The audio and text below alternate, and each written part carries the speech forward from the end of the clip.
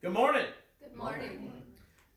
Glad to see you, whether you're out here or glad you're joining us. If you're out there in the internet lands, if you are out there in the internet lands, please comment, like, share, all that. I usually tell a joke to start things off, but I'm not going to do that this morning. I was looking through actually Facebook, and I come upon this little poem, and I'm going to read it today because I think it's more appropriate, I guess. So it says, when I say I am a Christian, when I say I am a Christian, I'm not shouting I've been saved. I'm whispering I get lost at times. That's why I chose this way. When I say I'm a Christian, I don't speak with human pride.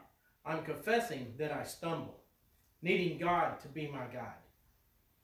When I say I am a Christian, I'm not trying to be strong.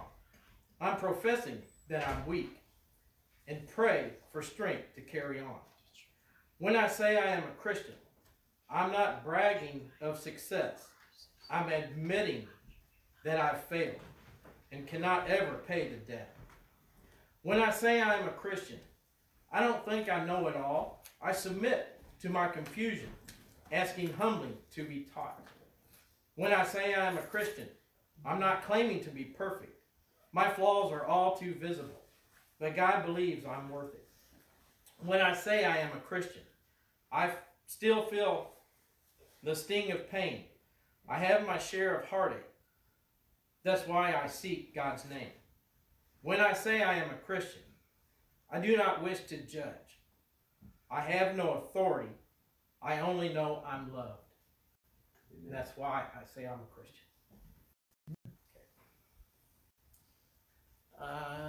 The congregation of Salem Baptist Church would like to invite your congregation to the ordination service of our pastor, Brother Larry Cornelius, into the gospel ministry.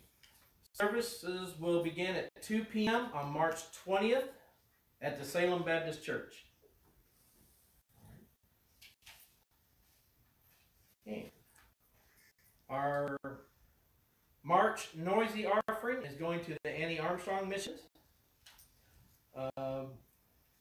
We will not be having prayer meeting tonight. We're canceling that. Today through Wednesday from 6:30 p.m. to 7:30 p.m. is a spring revival at New Hartford Baptist Church. Speaker is Dr. Woody Burt. Special music each night. March 20th from 3:30 to 7 p.m. Trinity Youth Rally. March 21st at 2 p.m. is a WM meeting. Wanda Lovell's the leader. April 7th, SRBA Executive Board meeting. April 8th, Trinity Youth Rally fundraiser dinner. April 10th to the 17th at 6:30 p.m. Holy Week Revival at Pino Baptist Church. June 4th, it says note date change for Pike County Christian School annual banquet and auction. Our shoebox items are quality crafts, and the WM mission action is items for the Hope Center. Is there any other announcements? Yes, Vicki? Pike County Christian School Fun Day was canceled this Saturday, so they rescheduled it for the 26th. 26th. Okay. So, in case anybody wanted to invite grandkids or something. Okay. We're gonna set up tables right after church for the dinner tomorrow. Anybody like that? Okay. Any other announcements? Tommy goes Wednesday, so pray for him to a surgeon to see if he has to have surgery or not. We're hoping not, but if he does, we'll deal with it.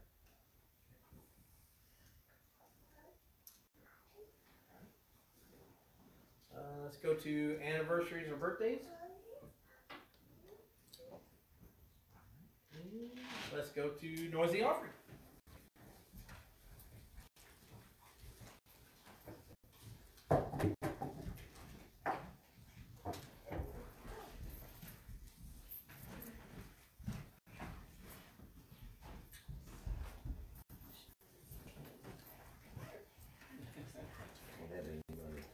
Don't have any. We have any right here.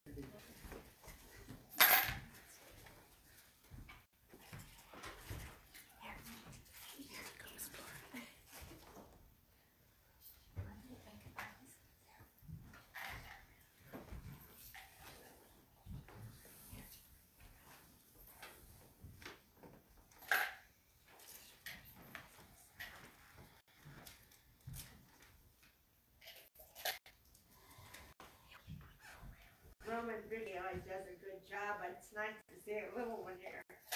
She's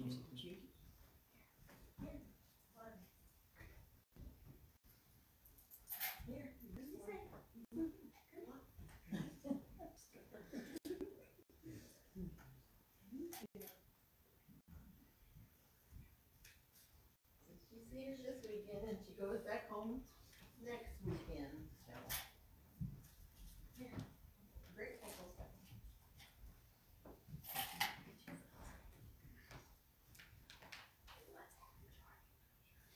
Yeah, she decided that there was a new distinction between the grandpas that live in the house out there. She goes, I'm Pawpaw with a hat. Yeah. And the other one's just Pawpaw. He's a grandpa. He's a grandpa. With a hat.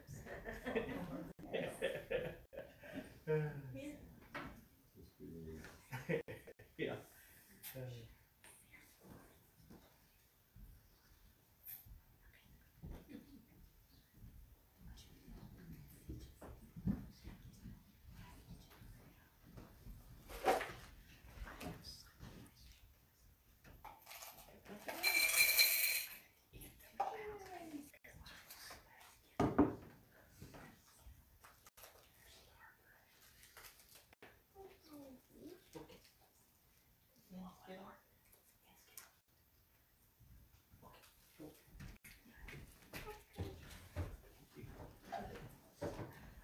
All right, that is all I have.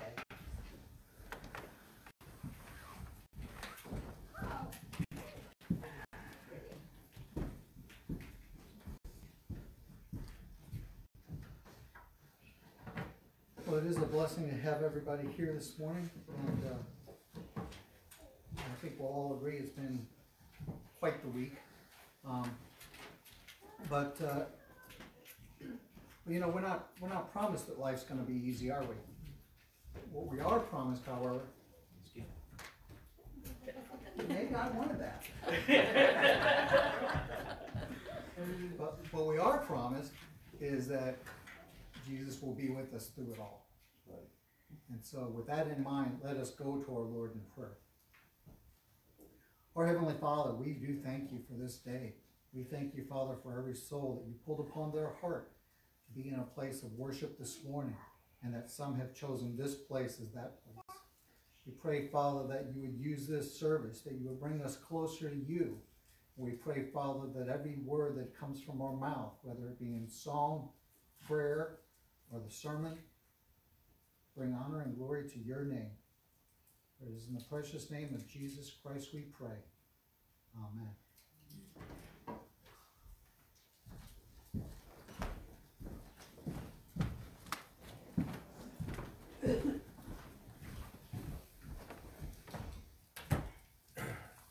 Please join in our worship service and help us sing this morning. Turn first to page 560. No, excuse me. Wrong page. 314. 314. All hail the power of Jesus' name. Let's stand as we sing.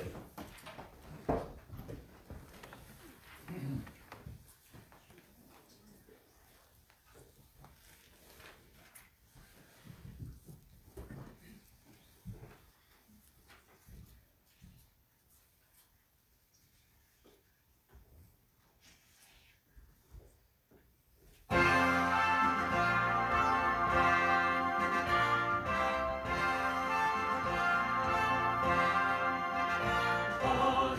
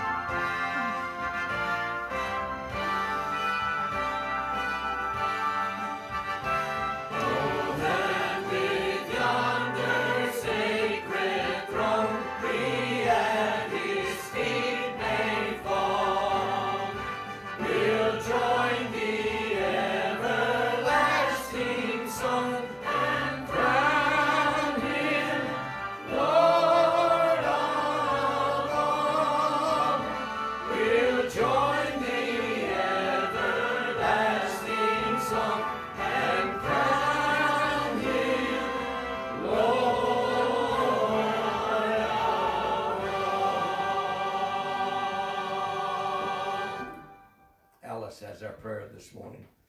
Our dear Heavenly Father, we thank you for this day and for each one that's here today. Father, we just thank you for the many blessings that you give us each day.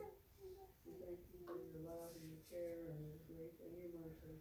Father, we just pray that you be with all those that have special needs and problems and those that have lost loved ones. We just pray that you be with them and help them.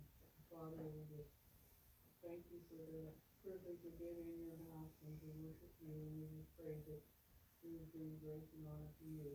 These things we pray in Jesus' blessed name. Amen. Thank you, Alice. You can be seated. Please turn to 357. Let's sing Rescue the Perishing. 357.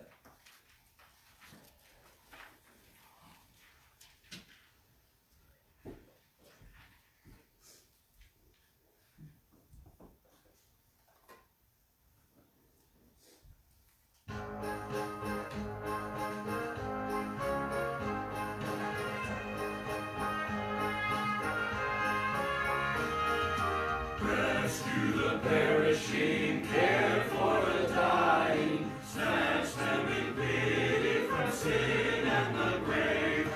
Weep for the erring one, lift up the fallen, tell them of Jesus the mighty to save. Rescue the perishing, care for the dying, Jesus is merciful, Jesus will save.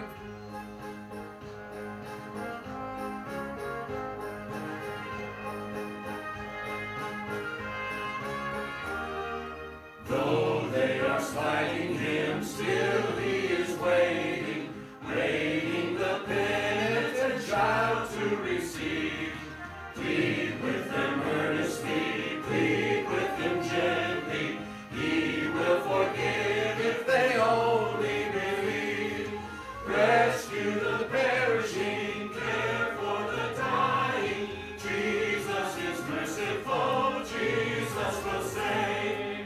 Down in the human heart, crushed by the tempter, feelings lie buried that grace can restore. Touched by a loving heart, wakened by kindness, chords that are broken will vibrate once more. Rescue the perishing, care for the dying, Jesus is merciful, Jesus will save. Rescue the perishing, duty demanded, strength for thy labor the Lord will provide.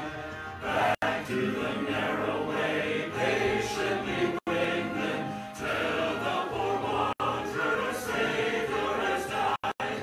Rescue the perishing, care for the dying.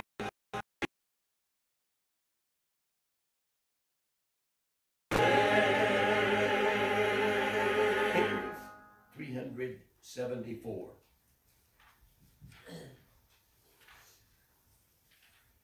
The longer I serve him. 374. And we'll stand on the last verse.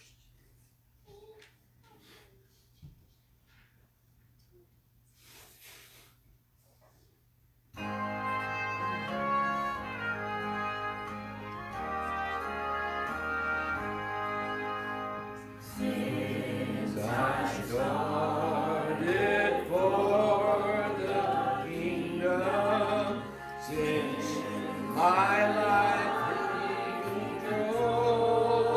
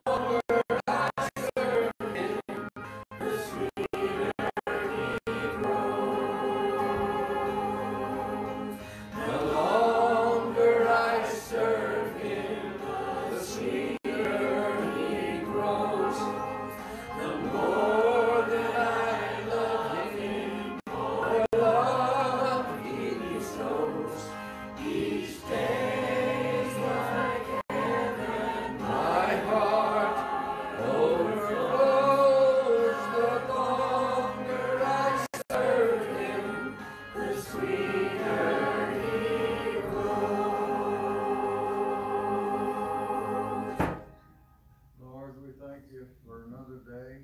Thank you for freedom, and thank you, Lord, for all the blessings you've given us, and bless all the sick and the homeless, and remember those that's lost loved ones, to comfort them. Lord, bless the message and offering. We pray in this name, Jesus. Amen.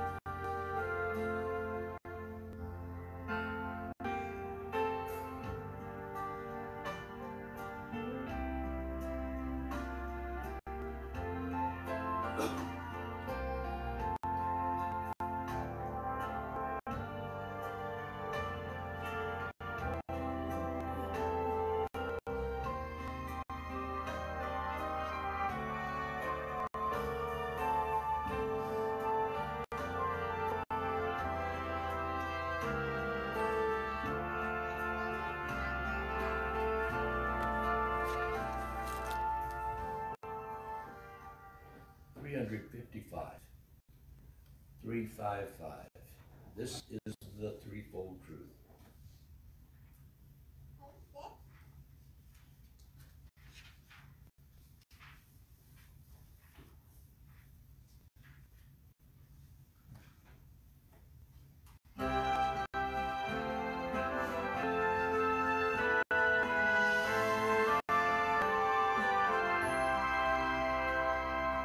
This is the threefold truth on which our faith depends.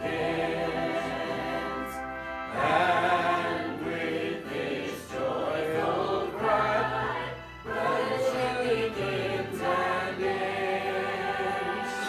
Christ has died, Christ is risen, Christ will come again.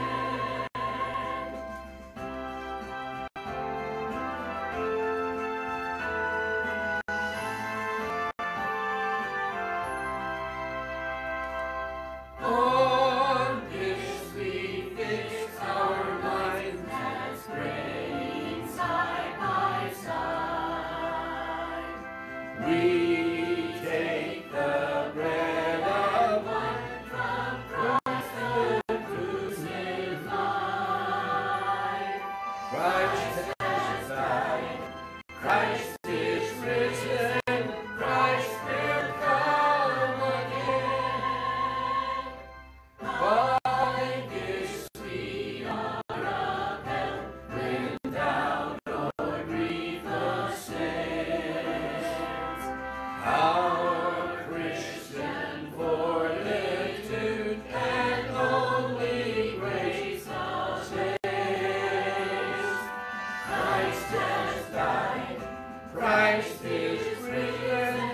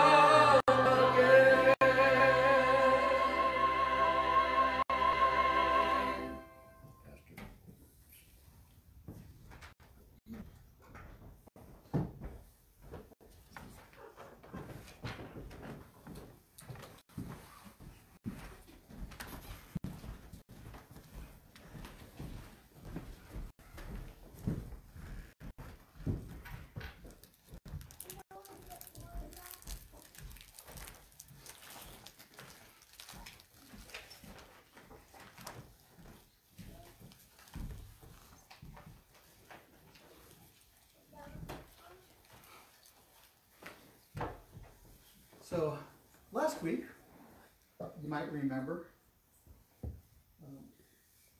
we talked about a question that you might subconsciously ask yourself. And that question was, am I really up to this? This week, I'd like to talk about another question that I have no doubt you consciously ask yourself. And you probably do it a lot. Because you've been there, and so have I. Something's happened, something not good, and you ask yourself, why me? Why did this happen to me? Now, let me take a little sidebar here and ask a question. Have you ever asked that question when something good happened? You know, and I mean, you won the lottery. Well, God, why are you blessing me? You got that big promotion at work that so many people were just as eligible as you for. God, why me? Why are you blessing me? Why is my life so blessed? Yeah, me neither. No, when I say why me, it's always something bad's happened. So, I do want to preface this, just in case anybody goes there. We are all very, very aware, well, those watching may not be aware, but those of you sitting before me are, that we lost a member of our church this week.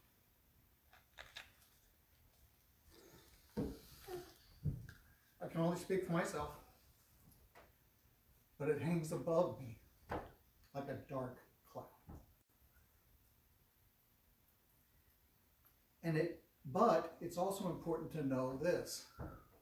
It in no way, shape, or form influenced this message. This message was on my heart long before we lost our dear sister. That tells me something. That tells me that God was preparing me and preparing you for something that we were going to find very unpleasant.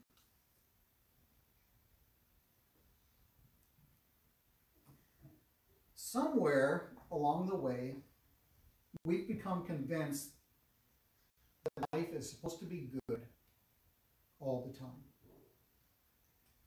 If you're a Christian, you may believe God is supposed to protect you from every hardship, large or small, that comes up in your life. I mean, after all, God is good. So life should be fair. I knew a gentleman, he used to be a state inspector, and he would do inspections on different agencies, and occasionally someone would make a mistake. And their mistake was to respond to him, well, that's not fair. And his response was always, if you want fair, the state fair is in Sedalia in August. But don't feel bad about asking the question, because it is very, very common. And when I say the word very, imagine that in big, bold, neon letters. It is very common to ask that question. And in my research of this timeless, ageless question, there was one reference site I went to. And on that one site, there was 16 preachers wiser than myself that answered the question. Not one single one of them had the same answer. Because it's individual, isn't it?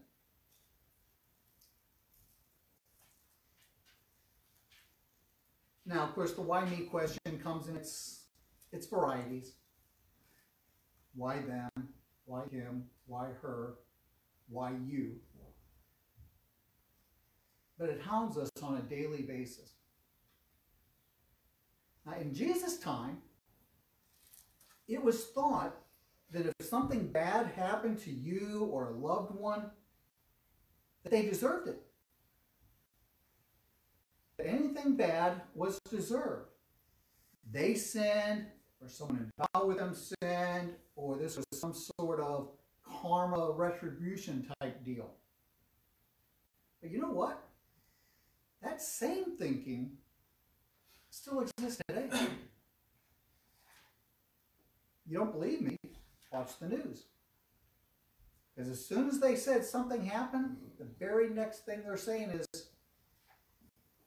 what the person did or what somebody else did. Now sometimes that's, like a cause and effect thing.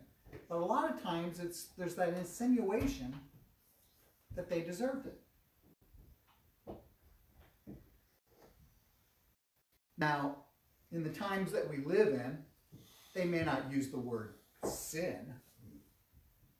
I mean, we live in a secular world, so they may not say that the person sinned.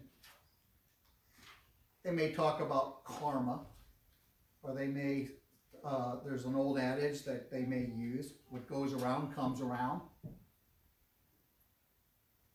But it's the same idea, the same thought process. However you want to say it, it just isn't so.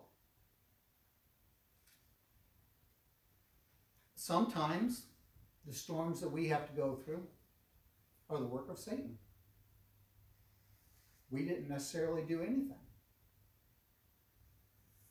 Job, as you all might recall, didn't deserve any of the stuff that happened to him. In John chapter 9, verses 2 and 3, we're reminded of a conversation that Jesus is having with his disciples. He had just healed a blind man. And his disciples, as they're leaving, the disciples turn to Jesus and they say, who sinned? The parent or the man? You all remember Jesus' answer? Neither one. He said, this man went through this so that the works of God should be made manifest in him. Now that is not to say, and let me be clear about this, because some people interpret it this way, that this man went through he was an adult, so he went through his entire childhood into adulthood blind because God wanted to make a point. No. He was blind. God was just going to use him to make a point. Very distinct difference.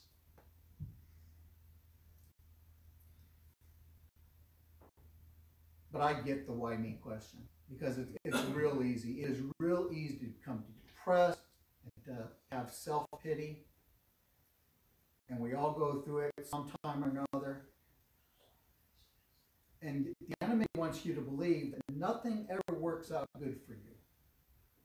If he can get you into that slump, if he can get you into that dark corner where you just kind of curl up, go into a fetal position,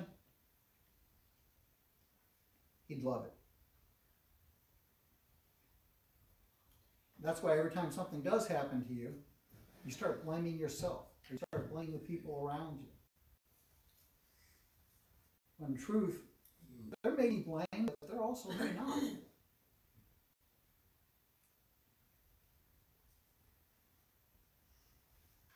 Was there anybody here that when you got saved, you were maybe given a card or a certificate that said your life is trouble-free from this point on? Okay, see, I thought it was just me, because I didn't get one either. We are not promised a bed of roses. But the Lord does make a very wonderful promise. In John 16:33, he's telling them about all the things that are going to happen. And then he says this, I have told you these things so that in me you may have peace. In this world you will have trouble, but take heart. I have overcome the world. You know, to some degree, this kind of answers the why me question. Because we live in a sinful world. It is what it is. Bad things happen to good people.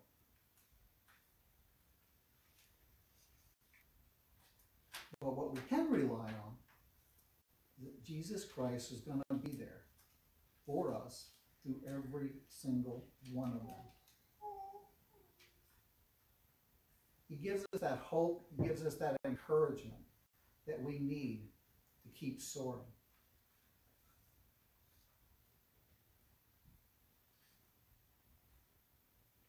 Because if he wasn't here, and it astounds me that those without faith can get hit by life's burdens again and again and still get up. It amazes me. But the truth is, sometimes they don't. They don't get up, or they get up and they go through the rest of their life with an emotional limp.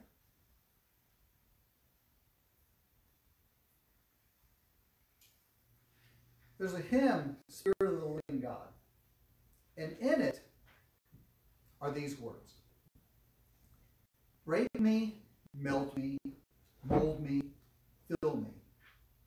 You know, that sounds like a wonderful prayer, doesn't it? It sounds like a wonderful thing.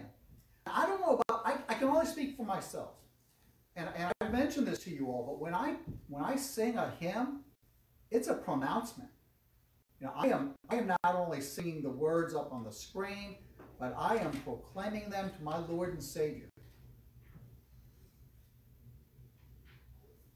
I have a problem with this. Break me? Melt me? It sounds a little painful. It sounds like it's going to hurt. But as life has shown every single one of you, it does hurt. We are, in many places in the Word of God, referred to as fine gold, a treasure.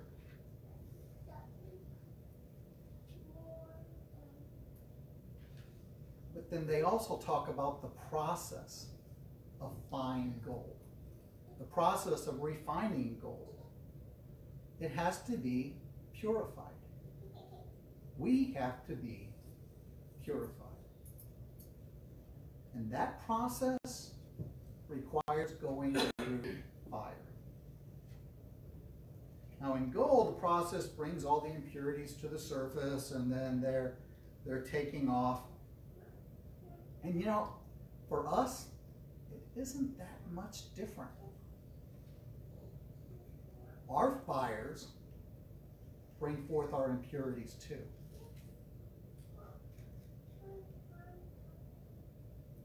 And with each one, we have the opportunity to become stronger in our faith with each other and closer to our Lord.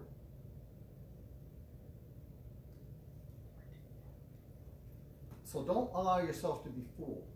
The path that is the Christian walk, it is a glorious one, but it is not a simple one. It is not an easy one. There is going to be pain. There is going to be distress.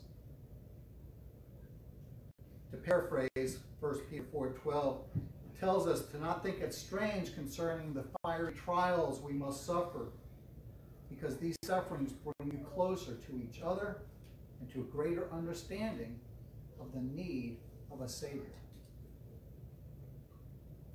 Personally, I would rather it wasn't so. It would certainly be easier to convince people to take the Christian walk if you could tell them that when you become a Christian from this day forward, you're pain-free. No problems. Life is one big Advil. You're never going to have pain again. But there's a problem in that. It's not true. It doesn't work that way. It's probably just as well. Because I saw it in my children when they were small. I saw it in my grandchildren when they were small. And truth be told, I've seen it in myself. Something simply given to me without any effort whatsoever on my part, well, it just doesn't hold the same value as if I had worked for it or if I had worked through it. I have a tool in my garage. It is a electric hammer drill. I've had it 4 years. Used it once. I used it when I was trying to change the blades on a riding lawnmower. And those things did not want to come off. That bolt was not intimidated by me one bit. I tried everything. I tried WD-40, pen oil. I tried using the ratchet, and don't tell me guys you have never done this. I tried using the ratchet as a hammer. Bam, bam, bam. No, it would not come off. And so finally somebody convinced me, well, you know what you need is you need a ratchet hammer or a ratchet drill. And sure enough, I got one. I didn't have air compressor, which is too bad because the air compressor drill is like yay big. The electric one is like something out of a Stallone, movie. I mean, it's a big old thing. And anyway, so I used it, and it was like, are you kidding me? I spent days, no exaggeration, days trying to get this thing off. To the point where I thought, I was starting to hurt. This thing was inflicting pain on me. And within seconds, there it is. So every 2 years I change the blades on that thing. This year is the year. So I'll be pulling out that tool and be able to say that I've used it twice now. But you know what? I learned something. I learned that sometimes you need to use the right tool. I learned that sometimes you need to not be so stubborn, stop being a tool yourself. But I had to go through the process, right? No one was going to convince me, Dan, your wrench isn't going to work. Here, buy this $150 thing over here. This will do the job for you. I wasn't ready to accept that yet. Sometimes we have to learn things after having the experience.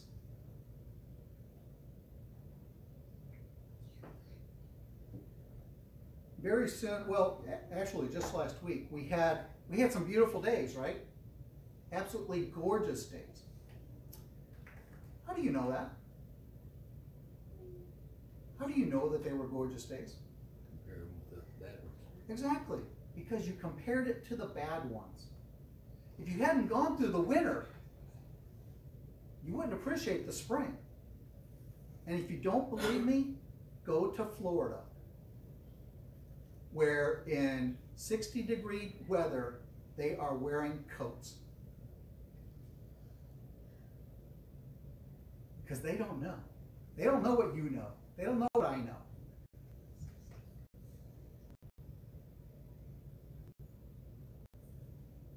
You can appreciate the spring because you've been through the winter. Hard days, hard times, they're going to happen. And when they do, why me is a natural response. But when we look through the eyes of God and we see that He is with us through these times, it may cause us now to change that question to why not me? Who am I spared the pains of a sinful world. It is a sinful world, and I live in it. Who am I that I should be spared the consequences of doing so? Am I better than Paul? Paul the Apostle wrote the biggest part of this book. Am I better than him? He went through it. Maybe I'm better than Jesus. Maybe you're better than Jesus because he went through it. No. In truth,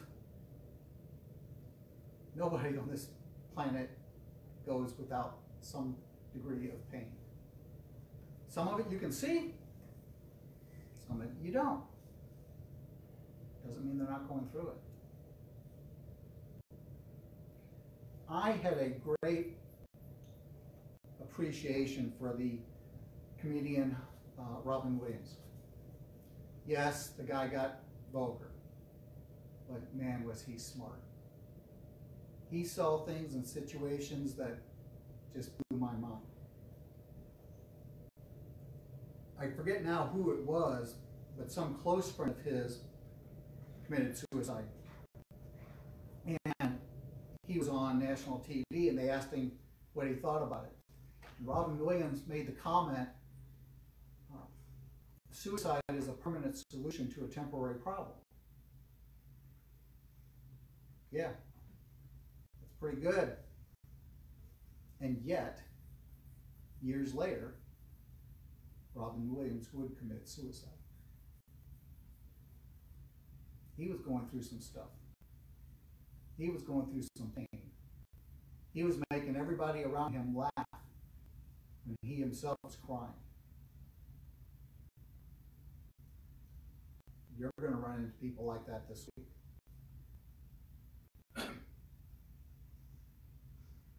So maybe when we ask that question, we can pause for a moment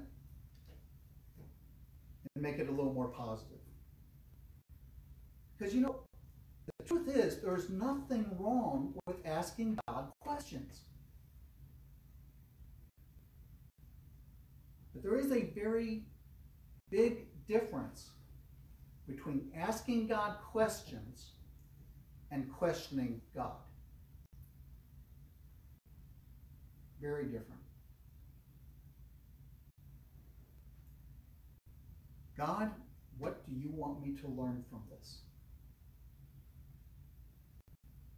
God, how is this experience going to lift up your name?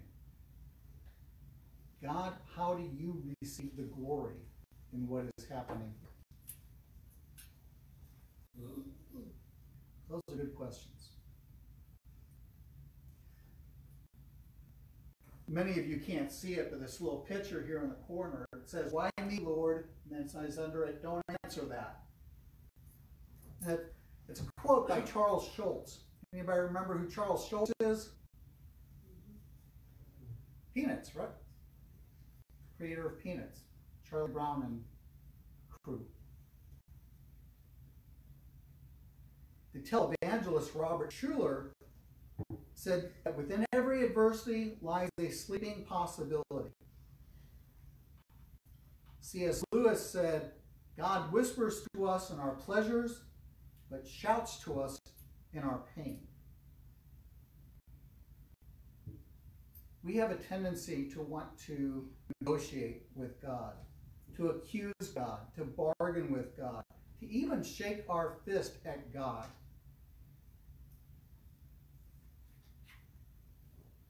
Sooner or later, we have to bow before God and accept the good and the bad.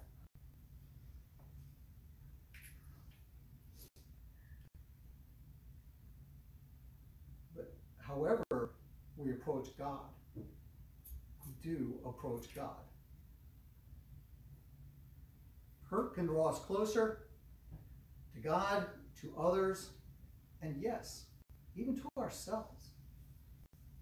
This hurt sometimes makes you see things in yourself that you did not know. Paul said in Philippians, he says, I know both how to be abased and I know how to abound. Everywhere and in all things I am instructed both to be full and to be hungry, both to abound and to suffer need. I read somewhere about this sign, and the sign said, Christians are like tea. Their strength does not come out until they are in hot water. Yeah. There's some truth to that, actually. We don't know ourselves. We don't know our potential. We don't know our courage, our faith, our strength in Jesus until some crisis brings it out. And I wish I could tell you that all you have to do is take what I've just said now and you're good. Just next time something bad happens to you, think, oh yeah, well, you know, Dan said don't to look for the rainbow in the rain. Okay, I'm good. It's okay. No, it's not. It's still going to hurt. You're still going to have problems and pain. But just knowing that the suffering is part of life makes it easier.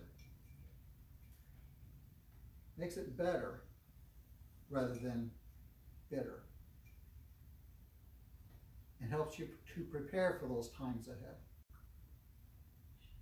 Self-pity is understandable, but quite honestly, it is a burden. It is a hindrance to your growth. It is a hindrance to my growth. And the truth is, we don't have to be self-pitiful. Is that a word? Because we have Jesus Christ, who has promised to always be with us. And he does that not because of who we are, but because of who he is. Brother Jerry?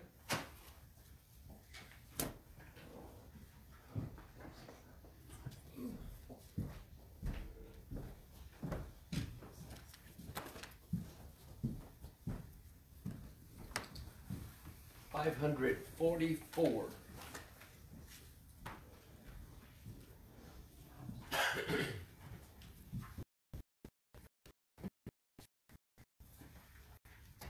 Have thine own way, Lord. 544. Let's stand, please.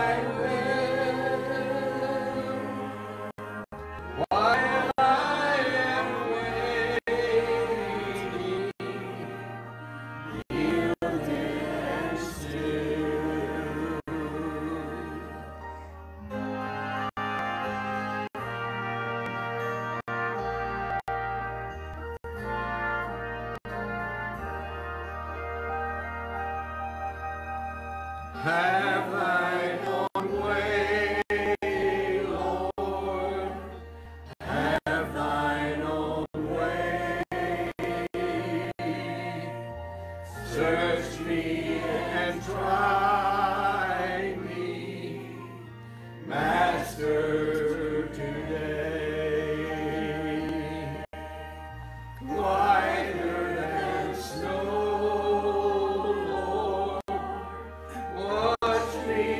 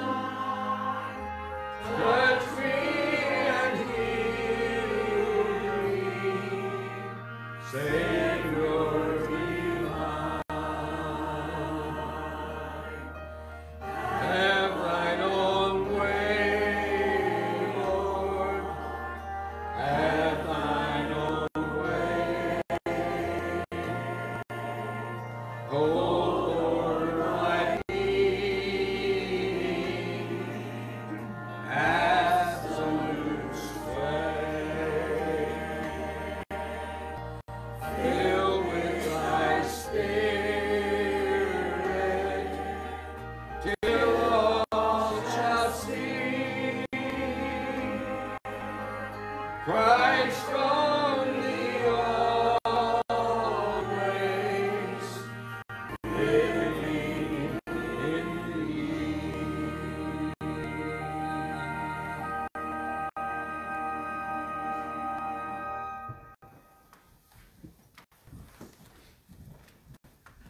Well, as far as announcements, I do encourage you all to visitation for Arlene is at 4 o'clock this afternoon at Waters Funeral Home. Her service is tomorrow morning at 10.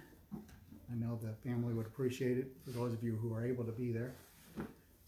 After the service, they will have a committal at the graveside, and then they will have dinner here. If you can, before leaving today, if you can help set up downstairs, I know that would also be appreciated. We are not going to have the service tonight because of the visitation and the expectation that even though it's not slated to go that long, there is that possibility that it will. And so we don't want anybody feeling rushed to try to get back over here. So we will not have our prayer meeting tonight. The New Hartford revival starts tonight. It runs through Wednesday. Encourage you to be a part of that if you are so led. Are there any other announcements that bear repeating or may not have been mentioned earlier? Actually, I do have one. I'm sorry, was there somebody else? Yeah. My dad is in the nursing home. He's going back to Quincy. He's going to Quincy to have a procedure done, and they said this is the last thing they can try to do to get him back and not be shocked so much. They've exhausted the medicines, but hopefully this procedure will go well and they'll be fine. Okay. So please continue to keep Fred in your prayers. I know I really don't need to tell you that, but please do. And actually, the other thing I got to mention, I'm going to mention off air, I suppose is the way to put it. So, Carl, would you mind giving our closing prayer, please? Our gracious Heavenly Father, please be with us as we go about your business during the week. Give us your comfort in our times of sorrow. Strengthen us in those times when it's hard to go on. Be with us and help us to set an example for other people and show your love through us. In Jesus' blessed name we pray. Amen. Amen.